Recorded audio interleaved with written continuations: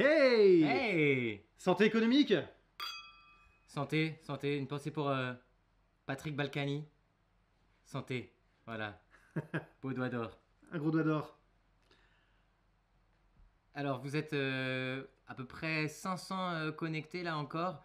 On va enchaîner tout de suite avec la visio. Donc, on va être rejoint par des personnes. Alors, certains, vous allez pouvoir penser que ce sont des terroristes intellectuels, mais de la même façon que François Ruffin eh bien, est revenu parmi nous les riches, les puissants. Vous allez voir que eux aussi, en fait, sont des infiltrés. Mais oui. Voilà, des gens infiltrés dans la sphère gauchiste. Et en fait, ils sont, on vous rassure, ils sont des nôtres. Je pense qu'il y aura quelques coming out ce soir, de grandes révélations. Restez avec nous, je pense que ça va être énorme. Alors. Est-ce qu'il y a des retours, des commentaires? N'hésitez pas à nous faire part de vos réactions. En tout cas, on est vraiment ravis d'avoir pu vous offrir cette version film, puisqu'hélas, les théâtres, notre gouvernement a eu l'heureuse idée de fermer ces théâtres, ces lieux absolument inutiles. Hein, on l'a bien dit dans le film. Voilà, ben, on est rejoint par Laure NOUALHAT en direct. Salut Laure! Tu es complètement dans le noir. Avec le son, ça serait mieux.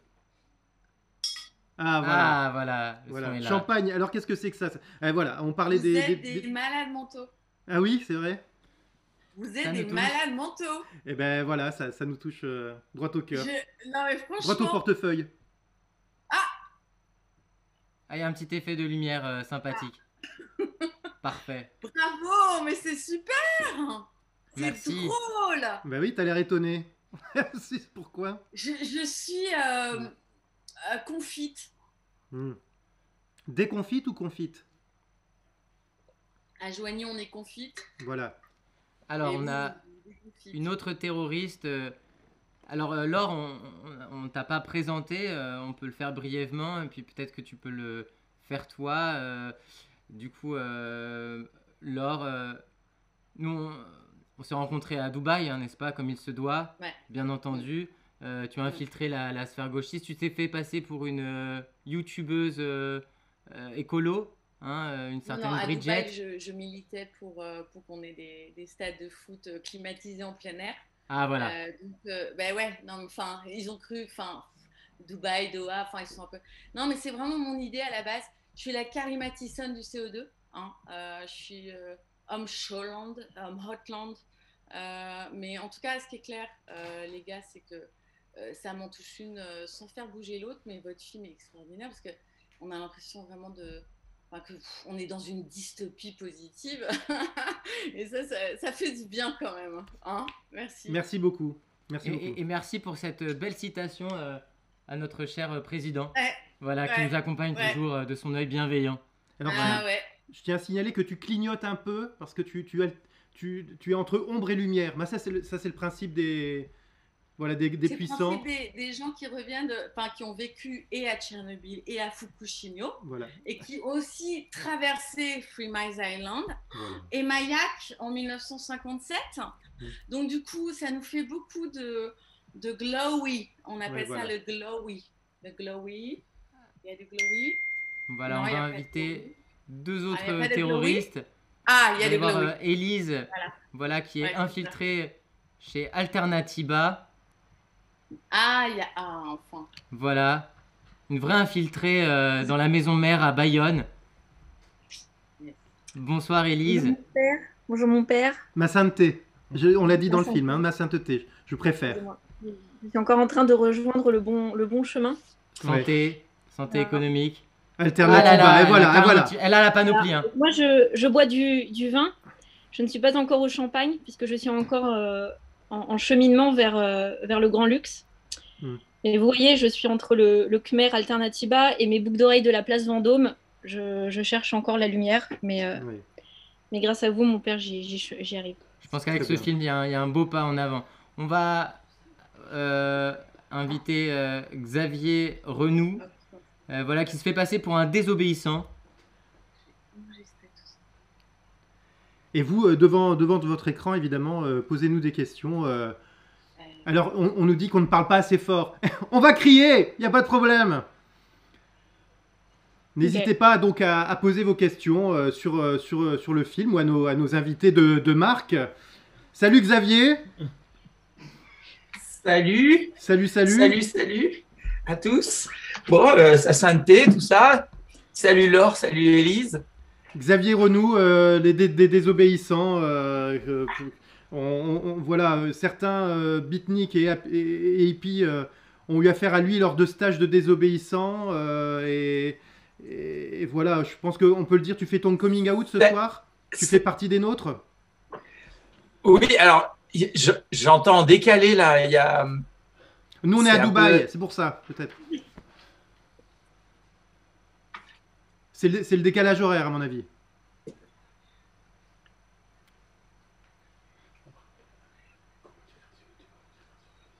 Ah, mais tu regardes sur l'application Zoom ou sur YouTube? Hop, hop, hop. Alors voilà, ça ouais, j'entends les... Aïe, aïe, j'entends les deux vidéos en même temps là. Faut que tu coupes YouTube. Ouais, c'est le décalage. Je vais couper YouTube alors. Ok. Voilà, coupe YouTube. Coupe YouTube. Voilà. Vous m'entendez? Voilà. Bon, alors je trouve que typiquement, ça c'est le genre de décroissant, anti-progrès, technophobe. Voilà. Ça ne s'y connaît rien en technologie de pointe. Un amiche. Ouais, un amiche. En tout cas, bravo, super film, belle petite remise de prix. J'aurais bien aimé qu'on soit plus 1000 que 10 à chaque fois pour vous soutenir dans les actions de remise de trophées. Il y a tellement de gens qui mériteraient ce doigt. Je crois qu'on a encore beaucoup de boulot, et vous surtout. Mais en tout cas, c'était extra. C'est presque une chance que le Covid vous ait donné l'occasion de la faire aussi en film. Parce que là, je pense que ça va démultiplier les soutiens, les adeptes, les idoles de votre belle secte Église. Donc, bon, voilà, bravo. Eh bien, diffusez, merci beaucoup Xavier, diffusez la bonne parole. Voilà, diffusez notre lien et l'OASO qu'on a remis en marche, c'est le cas de le dire, pour encore un mois. Essayons de faire des émules, essayons de diffuser cette sainte parole. Je crois que... Effectivement, comme tu disais Xavier, toutes ces personnes émérites, ces dieux vivants pour nous un peu, méritent leurs doigts. Et l'aventure va continuer, je pense. Grâce à vous, on sait aussi à quoi on échappe, parce que c'est vrai que ça me manquait un peu la TV poubelle. J'ai jeté ma télé il y a, je sais pas, 15 ans peut-être maintenant. Je pensais que ça me manquerait le lendemain, mais pas du tout. Mais je suis content de voir ce que les gens, les pauvres notamment, se prennent dans la tête, parce que ça permet de se rappeler en fait à quel point ce monde est dégueulasse et à quel point les milliardaires financent une télé vraiment de poubelle. Et voilà, donc il faut vraiment la jeter, cette télé. Bon, c'est dommage de devoir aller sur YouTube ensuite pour voir des trucs comme vous, mais ça, pour l'instant, on n'a pas encore trouvé le moyen de reprendre les GAFAM. Mais voilà, c'est de voir ce lessivage raciste, sexiste, homophobe, néolibéral. Les mots sont presque synonymes là. Je me porte en faux. Je me porte en putain de faux. Je me porte en faux. Alors oui, Laure aurait dû être dans les ennemis publics. Non, mais il y a des gens qui financent des films sympas. C'est vrai. Il y a des films qui sont partout. Mais monomaniaque aussi. Hein. Le nucléaire. Ouais. Alors, on est déjà rentré dans un débat. On va accueillir, voilà, en attendant. Non, mais moi, ça me tue sauf faire bouger l'autre. Il y a trop d'assistés de la télé. Khaled GAIJI des Amis de la Terre, on a infiltré chez les Amis de la Terre. Le président des Amis de la Terre nous rejoint. C'est un des nôtres. Il fait partie des renseignements généraux, évidemment. Bonsoir. Salut Khaled. Salut. Santé. À la vôtre. La bière. Il est équipé. Ouais, c'est de la bière, c'est un truc de prolo, ça. Oui, c'est la bière des 50 ans des Amis de la Terre. Oh là là. On a 50 ans. Ça sent le hamiche. Hein. Mais tu les fais pas trop. Ouais. C'est truqué votre événement là, tout le monde se connaît. Alors, Avec et des on va amis. accueillir notre dernier terroriste intellectuel qui faisait partie des nommés l'année dernière du Doigt d'or de l'ennemi public numéro 1. Peut-être que certains le connaissent. C'est Pablo SERVIGNE. Suspense incroyable.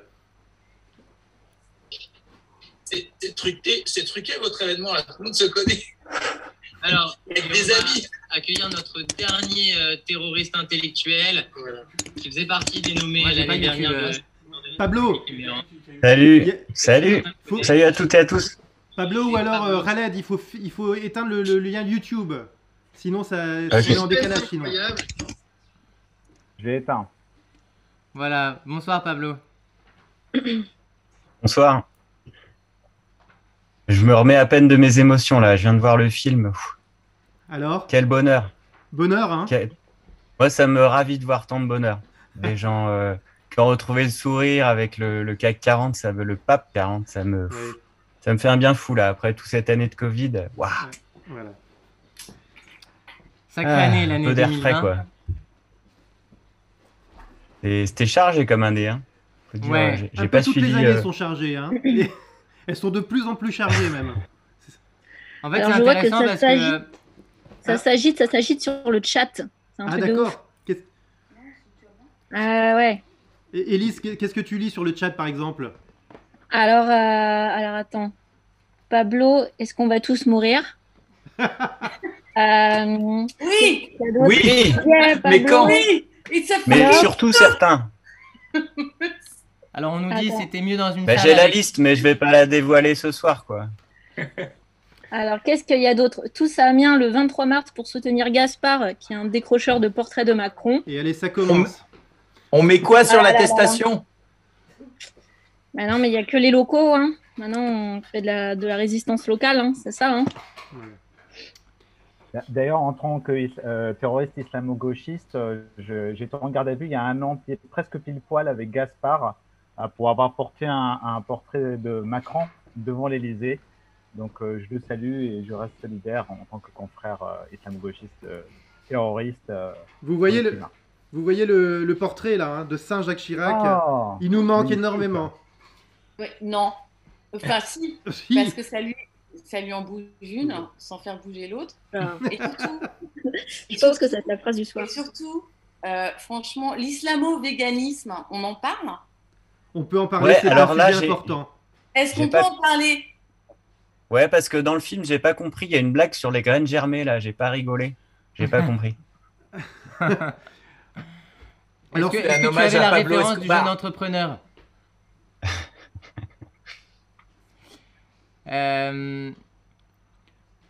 Ça va être- Personne ne rebondit parce que cette soirée n'est pas facilitée par la gouvernance partagée, offerte par un moment d'intelligence collective. on nous. Ah, on- mais on c'est lit- marrant, j'ai Gaspard au téléphone.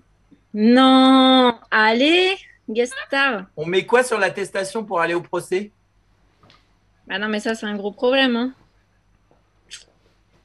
Moi, je vais rester à Bayonne, du coup. Et je vais payer des gens pour aller, des gens de Amiens, pour aller pour moi Mais c'est ce qu'on avait vu. manifester. Voilà. C'est ce Mais qu'on c'est avait le- vu. c'est- Vas-y, dis. Oui, non, mais c'est ça, c'est le militantisme du futur, le militantisme des riches. On paye des gens pour aller manifester pour nous. Donc, comme je suis en transition vers la richitude, je vais payer des gens pour aller, enfin des gens d'Amiens pour aller dans le froid sous la pluie soutenir Gaspard. Voilà. On voit qu'Élise Voilà. a bien suivi la 7e cérémonie des Doigts d'or l'année dernière, dans lequel on avait diffusé cet extrait merveilleux, parce que ça existe vraiment en Et vrai. c'est une start-up française en plus. Comme quoi, il y a des Français qui ont des belles idées. Elle est là, la Startup Nation. Eh oui. Cocorico. Je viens d'avoir un coup de fil de Gaspard qui nous regarde en live là. Il me dit qu'il y a un petit décalage, mais D'accord. il est très content. Eh ben, on on parle lui de- souhaite de nombreuses années de prison. Voilà. Voilà. Bon, ça va être Oui. peut-être un peu difficile de tenir le masque et le costume très longtemps pour discuter. Parce que c'est vrai qu'on a envie peut-être aussi de discuter un tout petit peu plus sérieusement, ou du moins, ouais, on va être obligé, je pense, pour raconter un peu plus des détails sur le film, raconter un peu des choses sur cette aventure qu'on a l'habitude de jouer en salle. Là, c'était un peu l'occasion de quand même avoir un échange, de faire événement avec le public. Voilà, tout ça pour dire que cette adaptation, je sais plus, oui, c'est Xavier qui disait que c'était chouette, ça nous a permis d'aller à la rencontre des nommés et des gagnants, d'aller tenter de remettre et parfois y réussir en main propre ces doigts d'or. C'est quelque chose qu'on comptait faire même en salle, on comptait tourner ces vidéos, mais là du coup on a été obligé de faire l'intégralité en vidéo, mais on espère que la vidéo circulera et qu'on pourra la présenter aussi dans des grandes salles, parce que j'espère que vous étiez entourés. Les images sont parfois difficiles et c'est important de les recevoir à plusieurs, d'encaisser ça collectivement, parce que parfois tout seul elles peuvent faire mal. Voilà. Donc désolé si certains on rigole et en même temps parfois on répond juste à une question de quelqu'un qui nous a suivis et qui nous demande est-ce que vous avez réussi à remettre tous les doigts. Hélas non. C'était pas simple, vous l'avez vu à l'Élysée, c'était même un peu tendu. Peut-être que vous avez suivi les bonus où vous voyez, vous entreapercevez qu'on était bien entouré. On a eu jusqu'une petite vingtaine de policiers rien que pour nous. Et donc c'était un peu difficile parfois de remettre tous les doigts d'or en vrai, mais on a tenté à chaque fois. Et Léa est notre petite chouchou de cette année. Mais ils seront envoyés, quoi qu'il en soit. On l'a pas montré, mais ils seront envoyés chez Jean-Pierre Pernaut. Du coup, il a été déposé vraiment chez lui. Et tous les autres doigts iront à leur destinataire. Ne vous inquiétez pas. Et nous vous le ferons savoir prochainement. Est-ce qu'il y en a qui découvraient peut-être la cérémonie? C'est intéressant d'avoir vos retours, vous qui êtes là avec nous. Vous pouvez nous faire part un petit peu. Et puis pour ceux qui connaissaient un peu la vidéo auparavant sur cette adaptation en film, je ne sais pas qui veut... On nous dit c'est mieux dans une salle avec plein de public. Alors évidemment, ça nous a manqué l'année dernière le Sébastopol, 1300 personnes, une ambiance de feu. Cette année, on devait pour la première fois faire le Palais des Glaces à Paris. Évidemment, les tournées nous manquent. Voilà, on est tous dans les starting blocks pour envahir les salles de concert et les salles de théâtre et les cinés. Voilà, ça nous a manqué évidemment. Le contact avec le public est irremplaçable. Mais on espère que on est aussi voilà, on aime faire des vidéos, vous l'avez remarqué quand même avec l'Illénium cette année et puis d'autres vidéos. On s'est exercé à cet art délicat du youtubeur et ça nous amuse aussi comme exercice, même si c'est différent qu'une pièce de théâtre. On aime allier les deux. Mais la scène nous manque. Voilà, la scène nous manque quand même. Et on est content parce que le film a été diffusé dans quelques théâtres occupés. Un salut à eux. Voilà. Merci à ceux qui ont regardé. Un gros doigt voilà. Pour tous les théâtres occupés, un gros doigt du capital. Voilà. Et on arrive bientôt pour saluer les salles occupées. Voilà. Villeurbanne notamment. Et Théâtre de l'Union aussi, ce que j'ai cru comprendre à Limoges.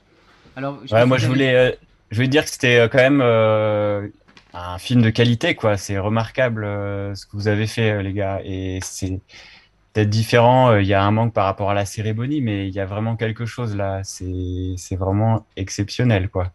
On a un grand spectacle. Je trouve même jusqu'à la chanson à la fin. Enfin, c'est vraiment super, quoi. Donc, longue vie aux Doigts d'or. Merci beaucoup. Ça nous touche. Ouais.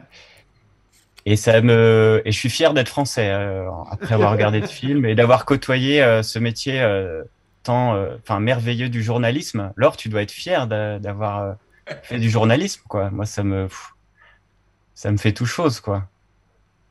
Alors, c'est pas une fierté, en fait, c'est mon ADN. Sa vie brillonne. Enfin, je suis le vivant. Tu vois, c'est une histoire. C'est plus que moi, la somme des parties, c'est plus. Enfin, c'est un truc comme ça. Alors là où j'ai été un peu jaloux, c'est quand même l'idée de McDo qui est pas française. Et là, je suis quand même assez déçu, mais c'est quand même le pompon, ça. Pour moi, c'est... La Suède, ouais. On a des bons publicitaires aussi en France. Hein. On a Jacques Séguéla quand même. Hein. Vous montrez ta Rolex, tu la montres ta Rolex, Pablo, s'il te plaît? Ah, mais je l'ai oublié dans le sauna. Voilà. Non, mais c'est vrai que... Oui, bah, pour les spectateurs qui n'ont peut-être pas... en fait, on a fait un doigt d'or de la meilleure publicité. On avait diffusé un concours de 10 publicités qu'on avait sélectionnées. Donc voilà, c'est McDo qui a emporté largement le prix. Mais n'hésitez pas à aller voir, il y avait pas mal d'autres publicités savoureuses. Mais c'est vrai qu'il y avait peu de publicités françaises cette année. On n'en a pas trouvé beaucoup. Mais oui, McDo, là, ils ont fait fort avec ce beau greenwashing. L'occasion pour préciser, parce qu'on nous le demande souvent, que tout ce que vous avez vu, enfin toutes les vidéos que vous avez vues sont réelles, évidemment. Malheureusement. Malheureusement, non mais parfois on se demande quand même, parfois on se demande si c'est pas une parodie, par exemple cette pub de McDo, et non, c'est bien réel. Et on nous demande aussi comment faire pour projeter vos films dans les occupations de théâtre, justement, actuellement. Ben voilà, appelez-nous, ce sera un grand plaisir. On vous donnera des liens pour diffuser cette cérémonie dans des théâtres. Pourquoi pas, si c'est pas trop loin de Dubaï, on pourrait peut-être se déplacer également. Mais voilà, n'hésitez pas à nous contacter. Et on nous demande aussi, avez-vous été condamné, puisqu'on parle il y a beaucoup parmi nous de multirécidivistes qui ont eu affaire à la justice, des affreux anti-pub notamment, et des désobéissants. Avez-vous été condamné ou est-ce que vous avez eu des amendes par les flics lors des interventions? Ça a été chaud, ouais. Mais on a eu de la chance. Après, on a su doser un peu les prises de risque parce que malheureusement, on a vraiment tourné le tout en 2 mois.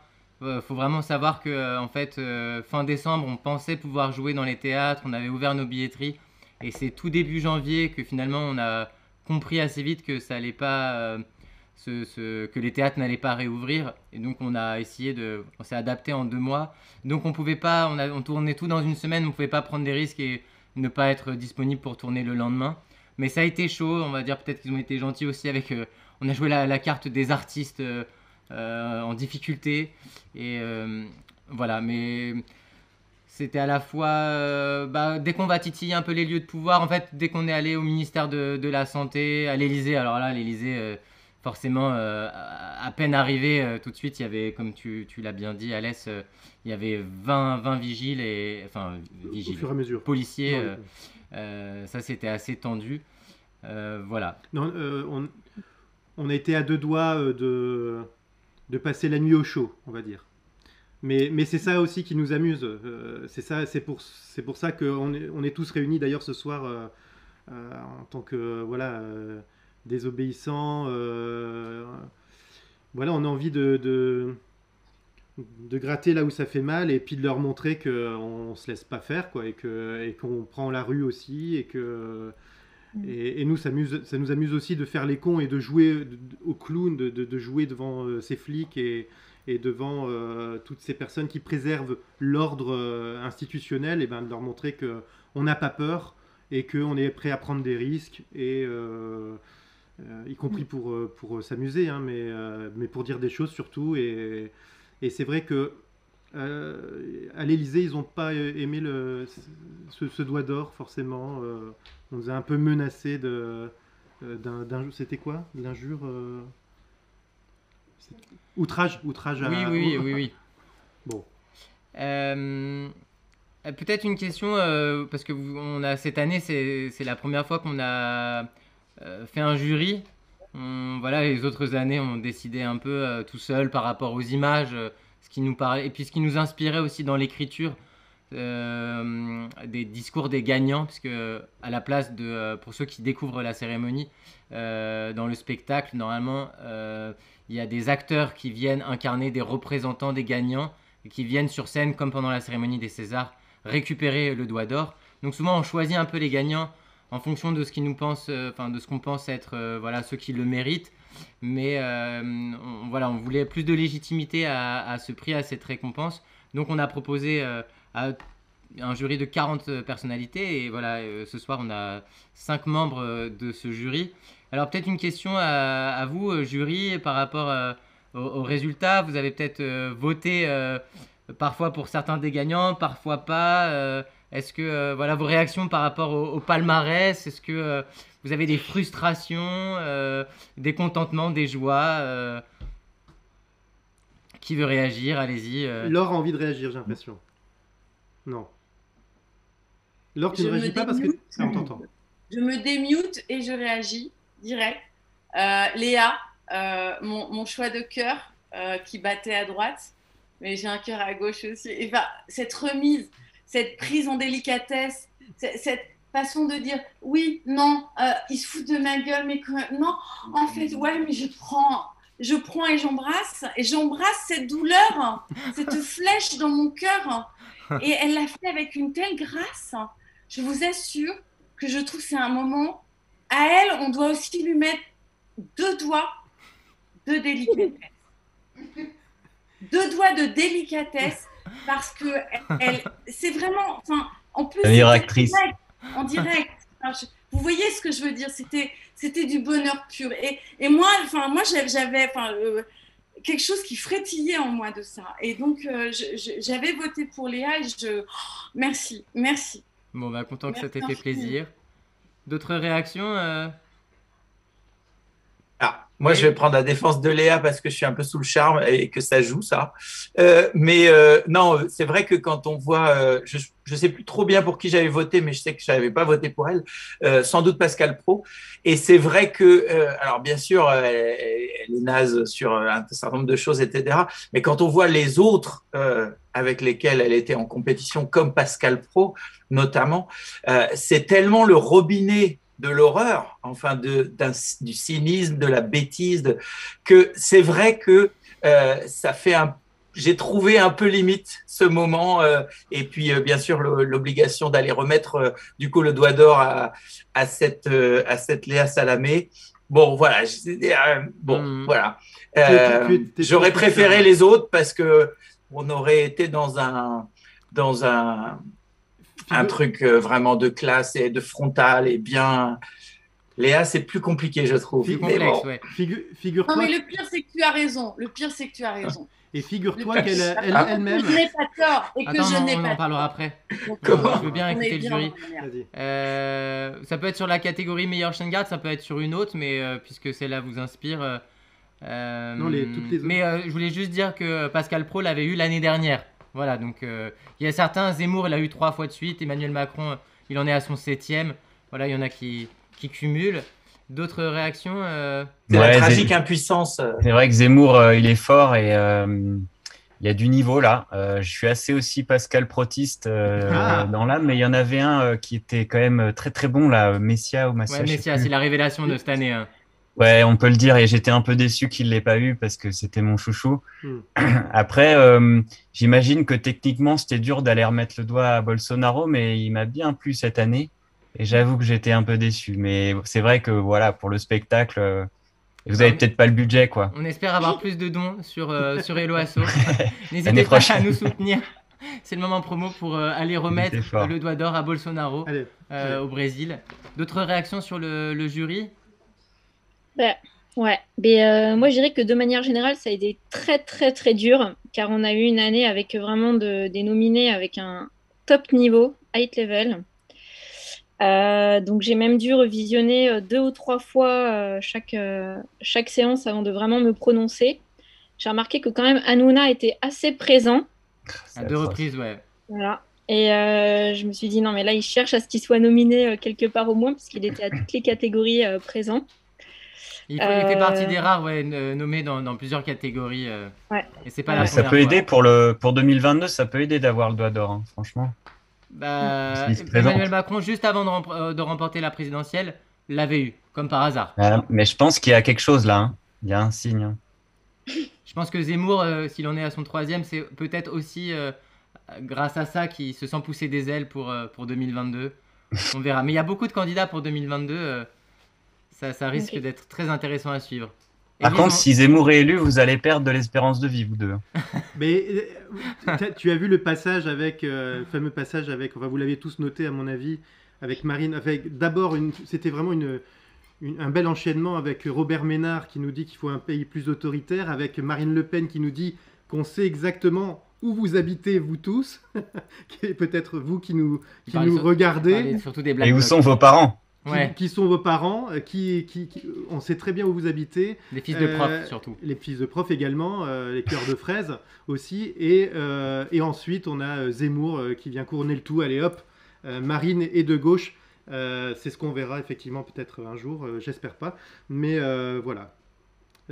Élise, on t'a interrompu, Oui, pardon, ouais. du coup sur Non, le... je pense que...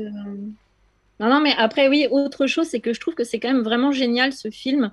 Parce que mine de rien, ça fait une rétrospective sur toute l'année et je me rends compte qu'on a vraiment tendance à oublier des trucs hyper forts et on est tellement, comment dire, bombardé d'images, d'informations, d'événements en événements qu'on en oublie beaucoup. Et je trouve que c'est vraiment salutaire, ce moment-là. Et voilà. Et en tout cas, vous avez fait aussi un super travail.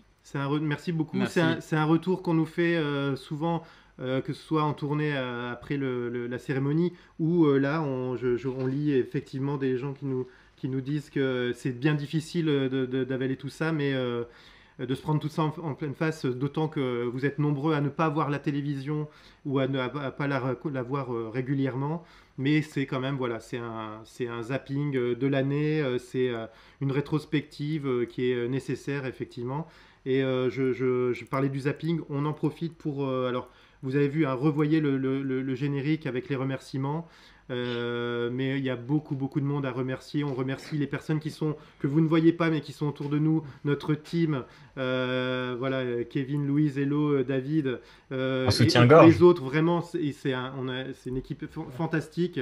Et également Patrick Menet, qu'on aime bien saluer et remercier, qui est l'auteur que vous connaissez sûrement, le réalisateur du zapping, et qui s'appelle maintenant Vue. Je vous invite vraiment à les soutenir aussi. C'est salutaire, c'est un travail incroyable qu'ils font tout au long de l'année. On nous demande... On n'a pas... Il y a Khaled qui n'a pas réagi sur les nommés.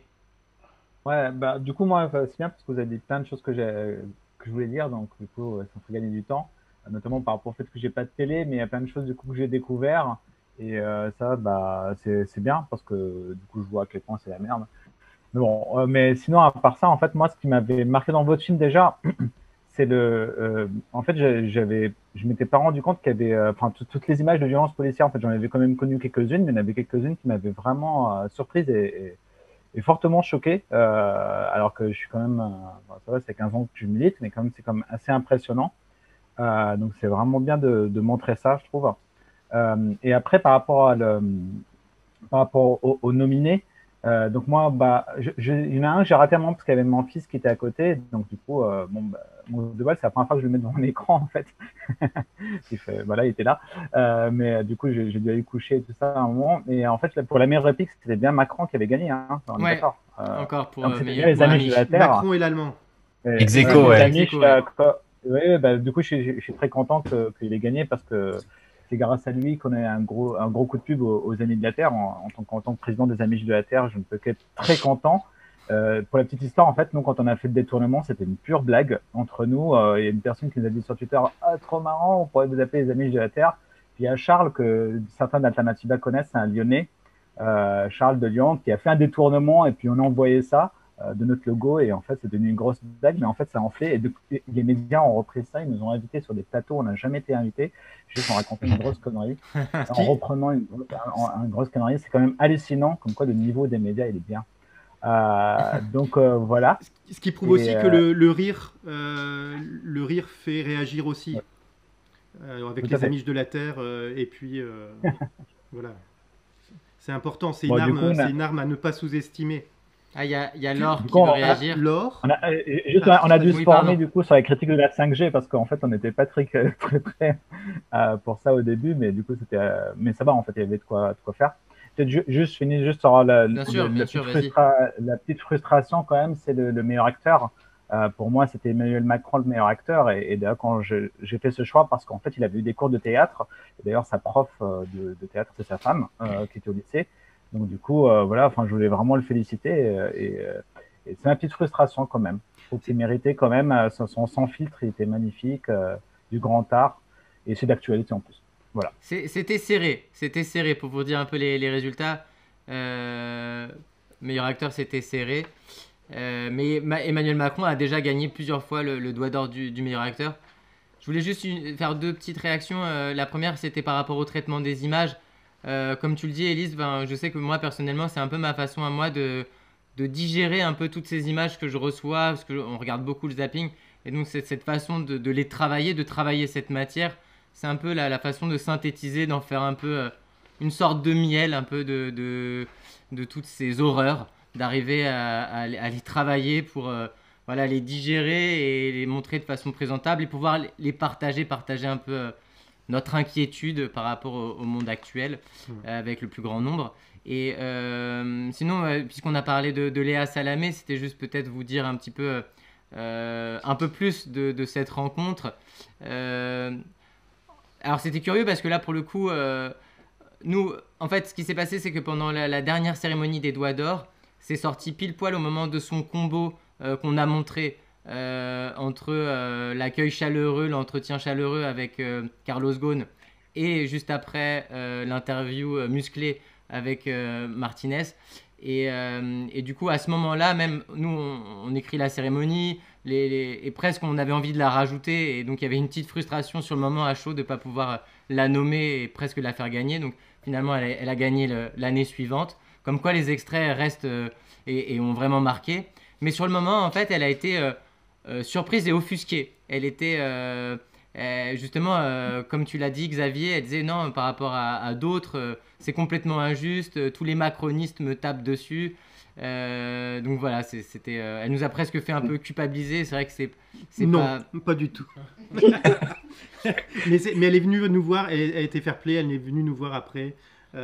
Pour nous dire elle trouvait ça injuste en tout cas. Voilà, c'était sa réaction. Mais en même temps, elle a été fair play à le récupérer. Voilà. Laure, après on va répondre à quelques questions du public. Enfin, je sais pas comment on dit. Laure, tu voulais dire quelque chose? Tout à l'heure, tu as fait ça, Laure. Non, je voulais juste apporter une sorte de bonification. Vas-y. On t'en prie. Nous t'en prions. Je voulais juste faire une jolie petite bonification et proposer après tout ça, mais je préfère les questions du public d'abord, bien sûr et avant tout, bonification plus tard. D'accord. Alors, rapidement, en fait, moi je voulais rajouter que tu as parlé des images des violences policières. On en a mis très peu. Il faut bien le dire, c'est assez triste à dire, mais on en a mis très peu, on aurait pu mettre beaucoup plus. C'est l'occasion pour nous de dire que, effectivement, et on nous a demandé s'il y aurait le bonus de Levallois-Perret, parce qu'on a eu beaucoup de participants. On remercie infiniment les gens qui ont participé aux actions à Euralille, à Levallois-Perret. Faisons de plus en plus d'actions comme ça dans les lieux pour aller sur le terrain, les emmerder. J'ai perdu le fil de ma pensée. En tout cas, oui, donc il y aura des bonus. Il y aura des bonus.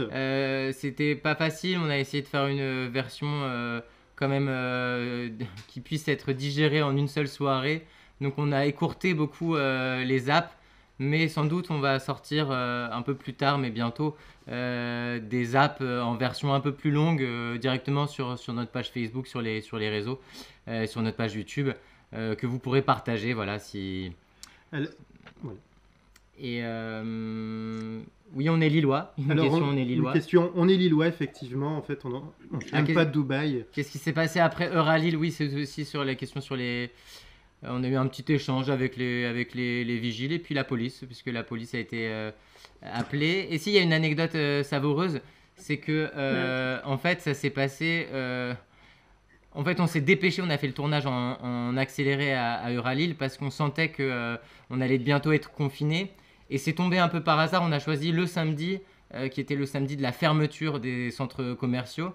Et en fait, il y a des consommateurs qui ont cru assister à une manifestation contre la fermeture des centres commerciaux.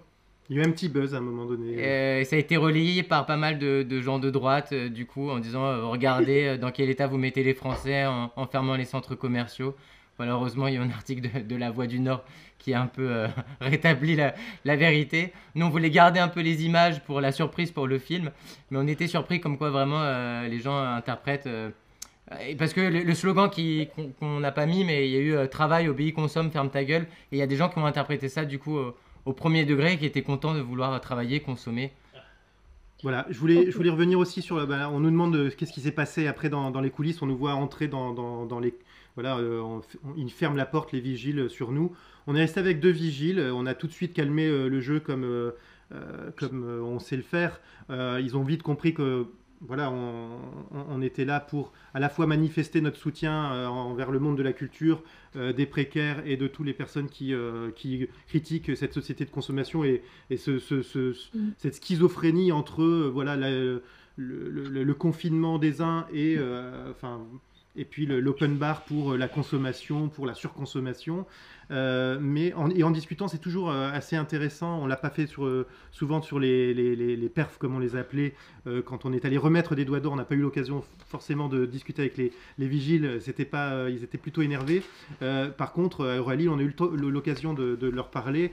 Et c'était plutôt cordial comme échange, y compris avec certains policiers à qui, cependant, on n'oublie jamais même si l'échange est cordial, même si on essaie d'expliquer nos motivations, on manque pas évidemment de leur rappeler que même s'ils sont agréables lors des manifestations, si on leur dit de nous taper dessus, ils vont nous taper dessus, et c'est bien ça le problème, l'obéissance aveugle. Mais sinon, de manière générale, parce qu'on nous a demandé aussi si on n'a pas... est-ce qu'on nous a mis est-ce qu'on a été soumis à des pressions pour ne pas diffuser certaines scènes? Non, parce qu'on n'a rien censuré. Aucune... Devant l'Élysée, on s'est quand même fait... Il y a quelques images qu'on a dû effacer. Mais heureusement, on avait pu filmer de loin certaines scènes. Enfin, c'était bien organisé, et donc ça n'a pas... Mais on n'a pas pu enregistrer tout ce qu'on voulait. C'était quand même la scène la plus tendue. Mais on n'a pas été soumis à des pressions par, que sais-je, CNews ou TF1. Malheureusement, enfin, on n'est pas encore assez connu pour déranger à ce point-là, mais grâce à tout notre jury et le public qui nous suit, parlez-en autour de vous. La VOD, c'était la première cette soirée, mais il y aura d'autres visio live. Et surtout, la VOD va continuer à vivre, alors n'hésitez pas à la diffuser un maximum, faites un maximum de bruit pour que beaucoup le...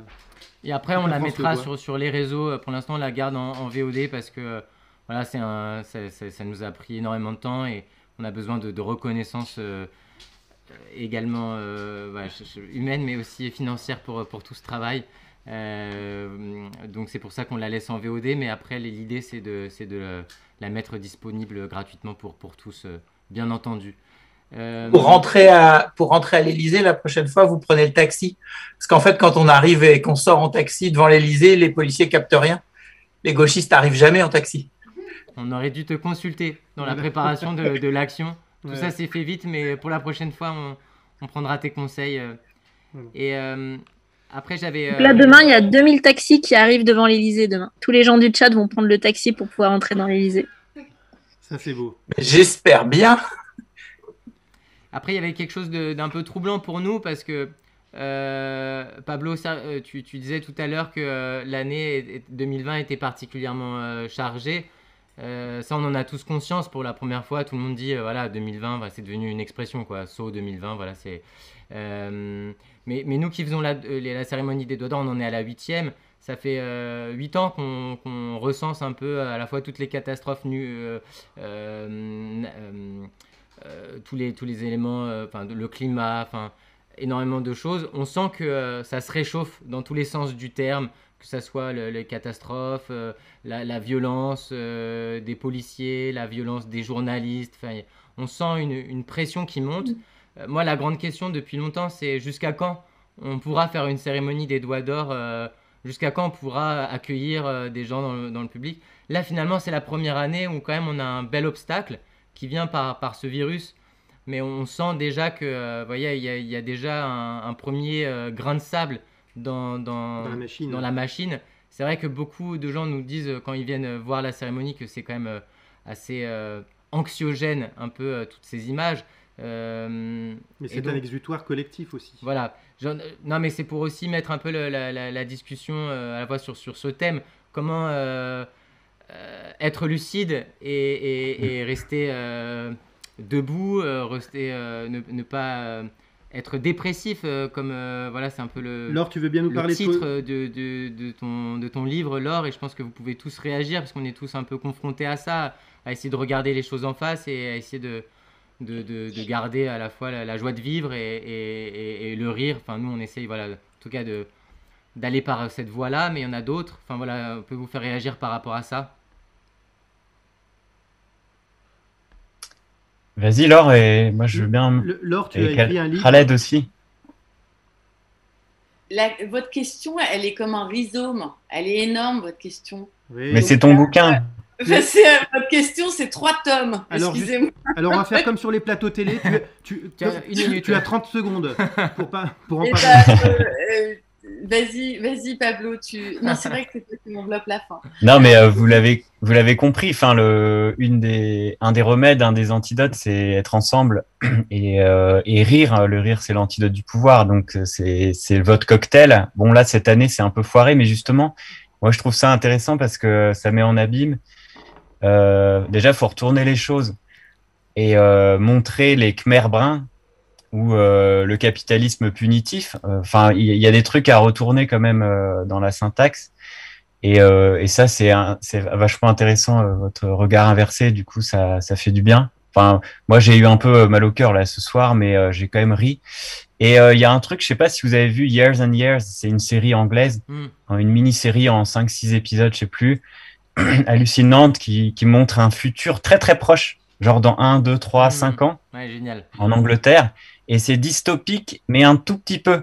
Et on se rend compte de glissements comme ça. Et vous avez déjà 8 ans de recul. Vous pouvez voir déjà, j'imagine ce glissement.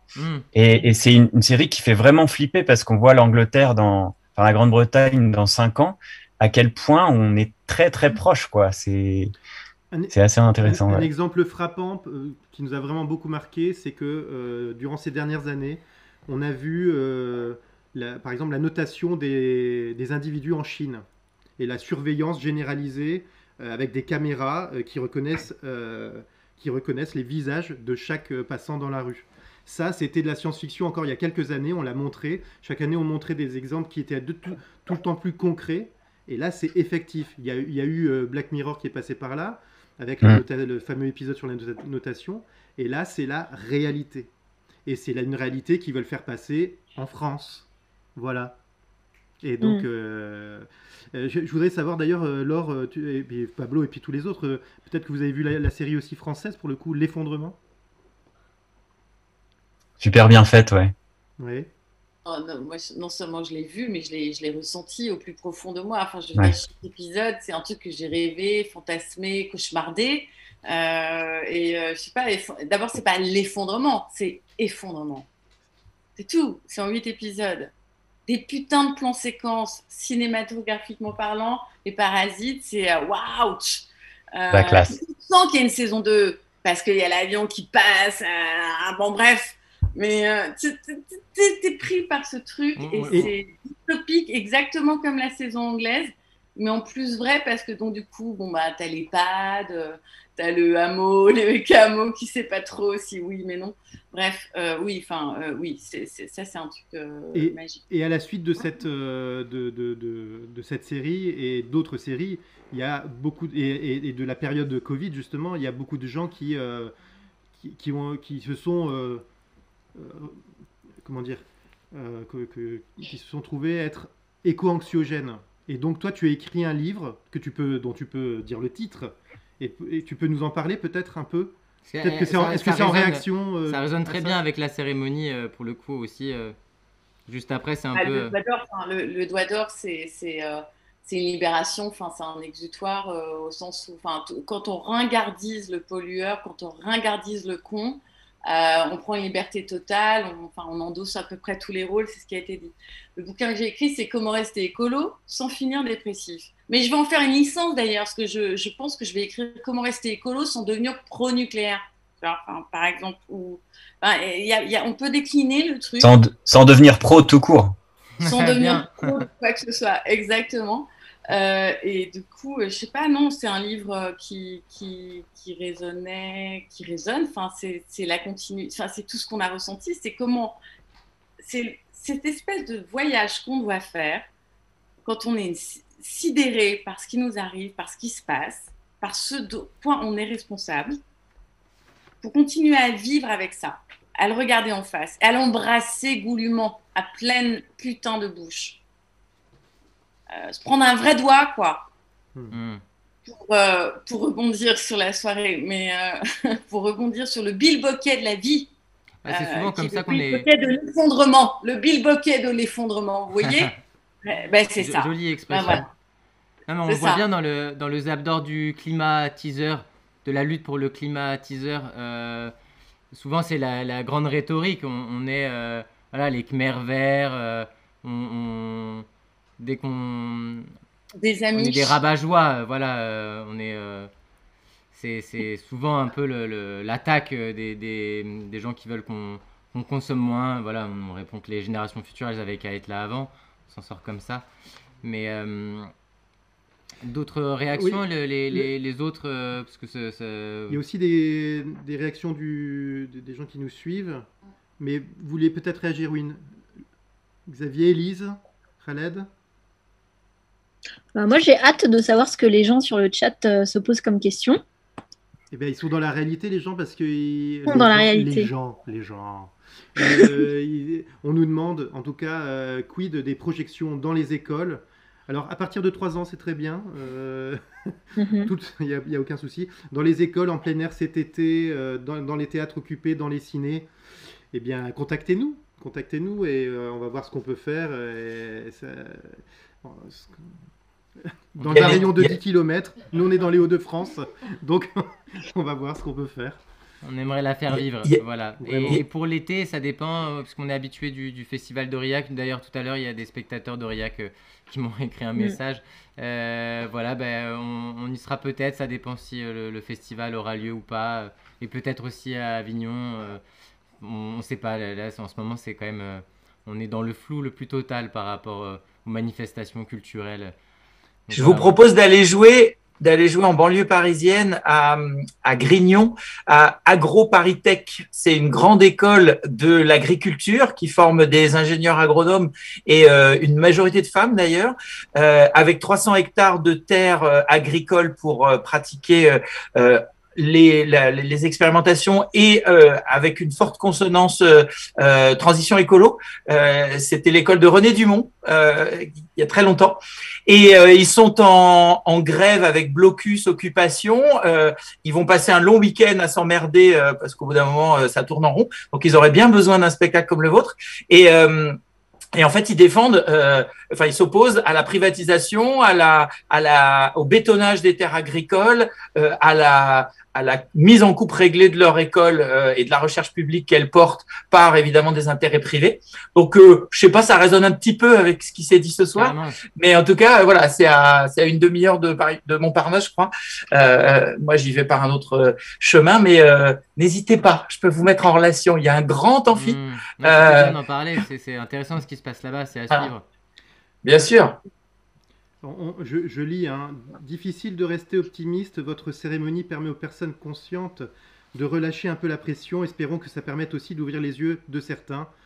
Alors c'est difficile, on nous dit souvent aussi qu'on reste dans un entre-soi, alors ouvrir les yeux à certains, partagez-le et offrez cette VOD à votre famille, à vos amis, à vos collègues qui ne pensent pas forcément tout à fait pareil. Vendez-le, pas offrez-le. Offrez-le par... oui, en l'achetant. On est bien d'accord. Voilà. Mais merci Pablo de revenir un peu, de recentrer sur ce qui est important. Ouais, non, c'est important. Mais n'empêche que c'est ce qu'on dit aussi, là on a l'impression de faire de la pub, mais on a une plateforme Tipeee aussi, et j'en profite pour le dire à toutes les personnes qui nous regardent et qui nous suivent depuis pas mal d'années. Les propositions comme celle de Xavier, on en a beaucoup. sauf que voilà, c'est difficile de répondre favorablement. Pour faire cette cérémonie, on a passé des mois et des mois et des mois. C'est beaucoup de travail. Mais voilà, on les a passés sans être payés. Et donc, on demande aux personnes qui nous suivent de nous soutenir mensuellement, même pas 1 euro chaque mois, pour qu'on ait les ressources, pour avoir une belle petite équipe comme on l'a ici, parce que c'est super de travailler tous ensemble, et de pouvoir voilà, aller dans les lieux de lutte et en faire, pourquoi pas, des vidéos, ou en tout cas faire résonner la lutte par nos moyens à nous, le rire et les vidéos. Je dis juste, on est sur cette plateforme aussi parce que on fait des projets trop politiques pour pouvoir prétendre à des subventions, et du coup c'est la seule façon de pouvoir être indépendant et d'être libre dans notre ton, et de pouvoir vraiment fabriquer ce qu'on a envie avec toute la charge politique de nos formes. Voilà. Mais un vrai artiste, c'est la bohème, non? Alors, on nous dit souvent aussi qu'un vrai artiste ne doit pas être payé et doit vivre d'amour et d'eau fraîche, mais l'eau et l'air vont être payants. L'amour est précaire, la vie est précaire. On habite à Lille. Hein. C'était qui? Citation de Xavier, citation de... Est-ce que c'est Laurence Parisot? Laurence Parisot, bravo, on va faire un quiz, très bien, bravo. Une complice. Juste pour vous donner une info, parce qu'il y a des gens qui m'ont contacté, du coup, qui vous regardent. Il y a, donc, juste à côté de chez moi, à 3 minutes, il y a un tiers-lieu tenu par une association qui s'appelle La Tribu, et du coup, ils ont fait une récolte de 104 € dedans, qui devrait être doublée. En fait, ils ont même fait une bouffe collective avec de la récup et tout ça. Du coup, pour soutenir, voilà, donc c'était pour dire ça. Donc à ceux qui regardent aussi, on peut faire un don aussi dès maintenant. Et après, il y en a d'autres qui m'ont soufflé, ils pensent que votre portrait vient de l'héros qui est derrière, mais je ne suis pas sûr de cette information. C'est vrai ou pas, et on vous demande de confirmer. Un cadeau qui vient d'ANV Montpellier, hein, c'est ça. Voilà. Chirac, il consommait de l'héros. Merci à eux. Qu'en penses-tu, Elise AYRAULT? Moi, je me demande pourquoi vous n'avez pas de portrait de Macron derrière vous. Mais eux, ils sont restés 20 ans en arrière, ils ne sont pas dans le présent. C'est ça. C'est un peu has-been. Non, c'est un cadeau qu'on nous a fait. En fait, c'est justement un portrait qui était encore resté derrière le portrait de Macron. Voilà, donc il y avait ce reste, et c'est bien maintenant. C'est dans nos bureaux de la compagnie Triple A, de l'église de la Très Sainte Consommation. On travaille sous l'œil bienveillant de notre cher Jacques Chirac. Voilà. Je trouve qu'en hommage à Jacques Chirac, vous devriez faire un doigt d'or de la France-Afrique, parce qu'on ne parle pas assez des belles choses que la France fait pour le monde en général et les Africains en particulier. Et tu soulèves un autre point, une autre question qu'on nous pose souvent. Vous auriez dû faire le doigt d'or de. Et en fait, c'est vrai qu'on pourrait remettre une petite centaine de doigts d'or à chaque cérémonie. Mais la cérémonie durerait 48 heures non-stop. Ça serait peut-être un peu indigeste, mais c'est vrai que malheureusement, on a de quoi faire pour les années à venir. Ouais. Faut lancer une chaîne de contre-info continue. On nous demande quelle est la couleur du slip. C'est plus des doigts d'or. Excusez-moi d'intervenir 2 secondes d'un point de vue. Il y avait une question importante pourtant. C'est plus des doigts d'or, ce sont des fist fucking. Exactement. D'or. Tu sais que. Parce qu'il y a des points à mettre sur les i. Donc, je suis désolée, il va falloir que sémantiquement vous montiez en gamme. Mais figure-toi que c'est déjà fait. Emmanuel Macron en est à son 7e doigt d'or, et il y a 2 ans, il avait déjà récolté 5 doigts d'or, et donc par là même son fist d'or, évidemment. Oui, un fist d'or. Un très beau fist d'or. La question d'ailleurs est assez proche. Quelle est la couleur du slip du cardinal? On nous demande. Bah dis donc. Oui, mais on a des spectateurs qui regardent Hanouna aussi. Voilà. Alors, non, pas de réponse, d'accord? No comment. Quand la prochaine cérémonie? On y réfléchit. En tout cas, on pense faire un autre projet. On avait déjà un peu dans l'idée de faire un film l'année prochaine. On vous en parlera quand ça sera plus concret. Et en tout cas, on peut vous dire que là, c'était un bel entraînement, et voilà. Mais en tout cas, on continue à être présent, mais on ne sait pas si on va faire une cérémonie. C'est les présidentielles l'année prochaine et c'est une année un peu spéciale et du coup on va peut-être imaginer quelque chose de spécial histoire de continuer à se réinventer et à créer et à inventer des formes nouvelles. Voilà. C'est le président qui l'a dit, hein, il faut se renouveler. Oui, Elise. Ouais, en fait, moi, c'était juste pour précision, parce que peut-être tout le monde n'est pas au courant. Pourquoi je vous demandais s'il n'y avait pas le portrait de Macron derrière vous, c'est parce que y a tout un groupe de militants d'ANV COP21 qui font des actions de décrochage de portraits de Macron pour justement laisser un vide sur le mur des mairies, comme le vide de sa politique en faveur du climat et de la justice sociale aussi. Et là, je rebondis parce qu'on parlait aussi qu'il y aurait besoin de plus de temps. Et je ne sais pas si tu te rappelles, Alès, qu'il existe la nuit des publivores. Et c'est des personnes qui, toute une nuit durant, au Grand Rex, regardent des publicités. Et je me souviens que tu avais fait une action de désenvoûtement de ces personnes qui attendaient pour justement voir une nuit de publicité en entier. Et donc, à quand la nuit des Doigts d'or? On ne sait pas comment ça peut finir, mais à quand la nuit des Doigts d'or? C'est une idée peut-être pour les 10 ans. On verra. Okay. S'il y a des courageux qui veulent tenir. Oui, Pablo?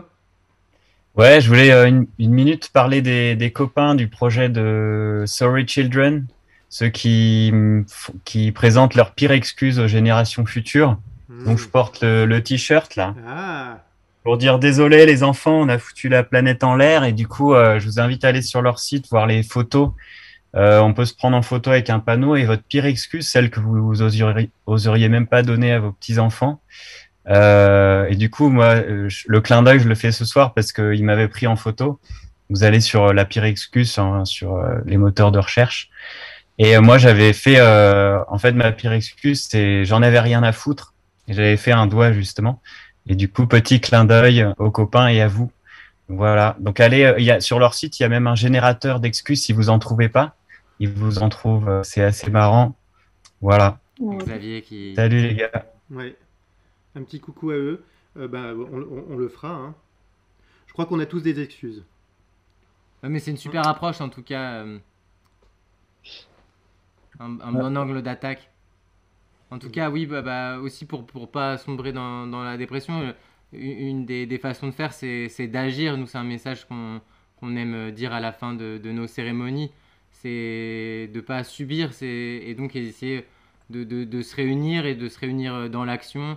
Il y a plein de groupes. Là, on est avec des gens des Amis de la Terre, d'Alternatiba, NV COP21. Il y a aussi XR. En ce moment, c'est vraiment très intéressant tout ce qui se passe dans les théâtres occupés, puisque c'est des lieux de convergence. Alors, j'espère qu'ils arriveront à tenir avec ces confinements dans tous les départements. Mais c'est ça en plus que la crise du Covid augmente notre difficulté à se réunir, à se rencontrer pour lutter et s'organiser et résister et résilier ensemble. Et donc, c'est vraiment ce qu'il faut faire. Pas subir comme ça, mais se réunir pour agir. D'ailleurs, je voulais dire un petit mot là-dessus. En fait, le 25 mars, c'est la journée mondiale contre la pub, pour ceux que ça intéresse. Et il y a une mobilisation en France partout. Donc, c'est un truc très confinement compatible, vu qu'il y a des pubs partout. On peut faire des actions partout et se regrouper en tout petit nombre pour faire des actions, même tout seul, on peut y arriver. Donc voilà, c'était juste pour dire, voilà, n'hésitez pas à agir sur la pub, c'est un bon moyen d'action. Vous pouvez détourner, faire des trucs créatifs, sympas, jolis. Et le concept de cette année, c'est le hashtag sans filtre à mettre dessus. Donc, hashtag pour faire sans filtre. Le dièse sans filtre, pour faire un petit clin d'œil à Macron qui est sans filtre avec les lobbies. Donc voilà, des lobbies publicitaires notamment. N'hésitez pas à aller sur anti.org pour avoir plus d'infos. Très bien, très bien. Il est presque 23h30, après quasiment 2 heures de cérémonie des Doigts d'or et ce partage à distance là. On va bientôt clore cette réunion là à distance et peut-être un mot de la fin peut-être pour vous membres du jury. On nous a demandé tout à l'heure si c'était pas trop dur d'avoir mais je crois que vous y avez répondu un peu, c'était pas trop dur d'avoir de devoir choisir parmi tous les nommés. On espère que vous serez parmi nous l'année prochaine pour la prochaine édition des Doigts d'Or dans le jury aussi.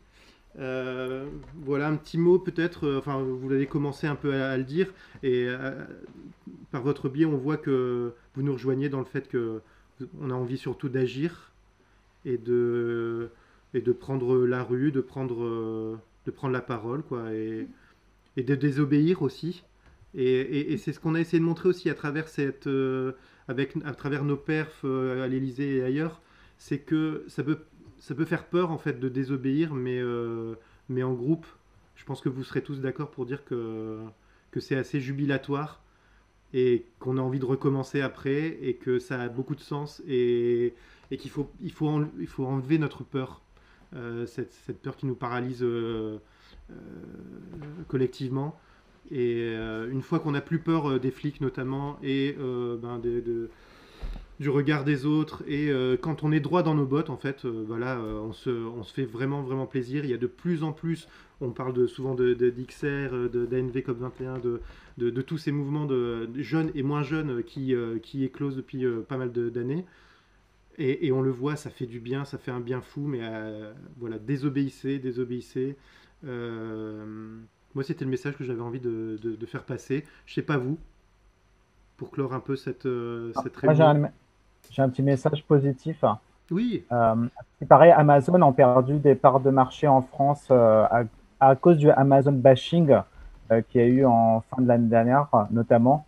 Donc voilà, je vous suggère comme ennemi public numéro 1 pour l'année prochaine Alma Dufour, nommée Amazon pour les intimes, la terreur d'Amazon, chargée de campagne sur production des amis de la Terre, et qui, grâce aux militants des Amis de la Terre et d'ANV COP21, ont organisé vraiment pas mal d'actions militantes en France et comme quoi, parfois, la lutte paye, même quand Amazon se fait plein de pognon partout dans le monde. Donc voilà, c'est une petite note positive. Ça me donne presque envie de retrouver le personnage du cardinal tout de suite et dire non mais quelle horreur et tout, Amazon a perdu des parts de marché. Ça fait bizarre de se réjouir de ça avec le costume. Parfois on s'en mêle un peu les pinceaux. Tout le monde achète maintenant. C'est bizarre, hein. De vous voir sérieux habillé comme ça fait trop bizarre. Oui, le scoop, c'est que Amazon a perdu des parts de marché au profit de la boutique militante, le petit espace de vente des désobéissants. Je voulais juste faire où on pourra peut-être trouver les t-shirts Amène ton pèse de l'église de la Très Sainte Consommation, n'est-ce pas? Je voulais faire un petit hommage. Je voulais faire un petit hommage aussi à un certain Christo qui nous regarde en ce moment et qui fut le premier grand prêtre de l'église de la Très Sainte Consommation, notre ancêtre à tous. Et bing, voilà, donc petit hommage. Voilà. Grand anti-pub et devant l'Éternel. Qui devant l'Éternel et qui fut parmi nous lors de la manif de Levallois. Et qu'on voit subrepticement dans le film, en effet. Oui, qui était avec nous à Levallois. On le salue. Ah, attention, le cardinal enlève son... Je montre le t-shirt. Voilà, le t-shirt que pas mal de gens vont recevoir. On nous a dit de nous le mettre à poil. Il y a des gens qui disent... Il est matossé, hein, j'ai envie de dire. C'est la boutique militante, voilà, notre partenaire qui réalise de superbes t-shirts. Voilà, qu'on enverra du coup à plein de spectateurs cette année et on s'en réjouit. On espère vous croiser avec, en manif ou ailleurs. Ah, le t-shirt, faut que je me lève. Voilà, travaille, oublie, consomme. Que le t-shirt. Ouais. Ok. Et sinon, moi, pour petit mot de la fin, parce que c'est vrai que cette vidéo, autant, c'est vrai que ça met un coup quand même quand on est militant et quand on est sensible à toutes ces questions d'inégalité sociale, de violence sur les minorités, de destruction du climat, du vivant. Donc ça met un coup. En même temps, c'est sûr que ça donne aussi un peu de joie parce qu'on en rigole et qu'il y a de sacrées perles. Là, j'espère qu'on va avoir un beau printemps de lutte malgré toutes les dernières mesures de confinement, etc. Donc, comme vous l'avez dit, il y a déjà dans pas mal de théâtres, de cirques, de lieux culturels, des gens qui se mobilisent sur les questions de précarité. Et puis là, on a aussi déjà une semaine qui va être assez chargée. mobilisation, avec, comme Khaled l'a dit, le 25 mars, c'est la journée mondiale contre la publicité, qui est le bras armé du capitalisme. Le 27 mars, c'est la journée sur le logement. Personne n'en entend parler, mais il y a par exemple le droit au logement qui se mobilise un peu partout en France. Et le 28 mars, il y a aussi des marches climat qui vont se dérouler dans toute la France, notamment à l'appel des citoyens de la Convention citoyenne pour le climat. Donc, on leur a promis un bel exercice démocratique, et puis là, Macron l'a fait un peu à l'envers. Du coup, voilà, il y a plein de mobilisations avec plein d'orgas, des jeunes. Voilà. Et je l'ai vu dans le chat, il y a aussi les Gilets jaunes. Voilà, il y a plein de gens qui sont encore actifs. Et n'ayons pas peur. Ensemble, on va plus loin. C'est ça? Voilà. Restons mobilisés. N'ayons pas peur. Et ensemble, on est très forts. Très bien. Ensemble, on va plus loin, mais on va moins vite. C'est ça. Alors, merci Laure. J'adore. Merci Elise d'avoir appuyé sur ces mobilisations-là. Moi, je fais partie du collectif des grévistes de la faim pour un avenir possible. Donc, on ne veut pas mourir, on n'est pas les Bobby Sands du climat, bien sûr, mais à chaque fois, chaque jour, il y a plusieurs personnes qui ne mangent pas autant de temps qu'elles veulent. Enfin, c'est ce qu'on appelle une grève perlée. Il y a toujours des perles et des perles et des perles, et il y a toujours quelqu'un quelque part, à un moment donné, un jour, qui ne mange pas en pensant à ce putain d'avenir possible qu'on voudrait, éventuellement. Donc, sauf qu'on s'est fait un peu couper l'herbe sous le pied avec cette espèce de confinement. C'est beaucoup de gens qui on était prêts à faire, à partir du 28 mars, une semaine de jeûne, de grève de la faim, etc., etc. Mais bon, on est confinés, et faire un sitting devant l'Assemblée, on voulait faire tous les jours un putain de happening. Ok, c'est un peu tombé à l'eau. Mais la vraie chose dont je voudrais conclure, moi, ma dernière phrase, ce ne serait pas la mienne, ce serait celle de Goethe, qui dit « Quoi que vous fassiez, quoi que vous croyiez, quoi que vous fassiez, faites-le. L'action porte en elle la magie, la grâce et le pouvoir. » On reprend le pouvoir à chaque fois qu'on fait un truc à la con. On est magique, parce que regardez-nous, on est assez magique quand même. On a des gueules de magiciens quand même, enfin, l'air de rien. Et c'est gracieux, parce qu'en plus, on est debout et on respire et on est inspirant. Donc, magie, grâce, pouvoir, c'est ce qu'on fait. De l'humour, du caca, des doigts, tout ça, on s'en fout. Et bon, un peu des fois de l'ascétisme. Voilà. Un peu, on arrête de manger, on arrête de déconner. Voilà, des fois, c'est ça. Voilà. Magie, grâce, pouvoir. J'ai dit comme on dit. Bravo. On finit là-dessus, les amis, ou pas? Ouais, on doit rendre la teigne, il y a la pub, là. Il y a la pub. Pas de frustration. On se retrouve bientôt. Il y aura certainement une visio le 1er avril. C'est pas une blague? Non, c'est pas une blague le 1er avril? Okay. Ouais. Et d'autres. Il n'y aura plus de poissons d'ici là. Oui. En tout cas, si vous avez aimé cette 8e cérémonie des Doigts d'Or, le film, parlez-en un maximum autour de vous. Nous, on a pris énormément de plaisir. C'était pas facile tout le temps, mais énormément de plaisir à le faire, à le fabriquer. Et du coup, on aimerait bien que ça soit très très partagé et que, comme l'a dit quelqu'un, si ça peut faire réfléchir, si ça peut faire débat, comme par exemple Corinne Maziero qui s'est dénudée au César, ça a fait débat, ça a fait parler des intermittents, de la condition des précaires dans leur ensemble, même avec des fautes d'orthographe, et bien ça fait parler. Et un grand salut à tous les gens en lutte actuellement. Ce film leur a été dédié, vous l'avez vu dans le générique. Ceux qui sont actuellement dans les théâtres, au théâtre Sébastopol à Lille, mais aussi ailleurs. Et voilà, on se quitte là-dessus. On se retrouve bientôt. Et merci beaucoup d'avoir été parmi nous, Pablo, Elise, Laure, Xavier, Khaled et tous vous, chaque spectateur, chaque spectatrice. Les spectateurs. Merci beaucoup. Et bravo. Un gros doigt du bravo capital. À vous deux et à toute l'équipe. Ciao. Le doigt du capital. Bonne année.